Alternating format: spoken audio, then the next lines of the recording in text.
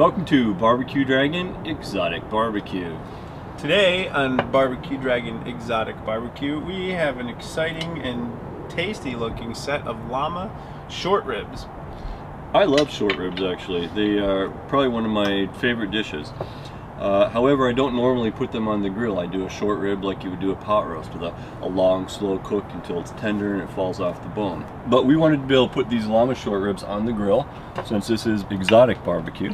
So, in any case, what we did do is pre-cook these in the sous vide bath for about a day in order to tenderize the meat, but not so much that it made it too tender to put on the grill.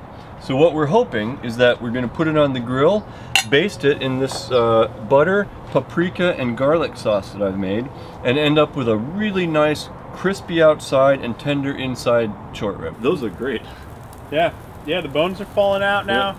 We lost a couple of them in the fire. They're nicely charred. Just what we were anticipating. They look good. They're fun.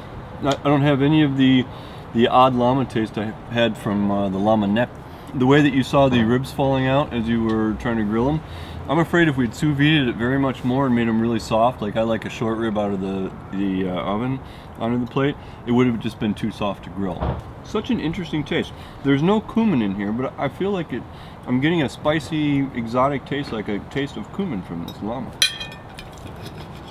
Yeah, maybe it's the grasses they eat or something, but it definitely has an herbal taste to this meat, and this is a very nice way to have these little llama ribs.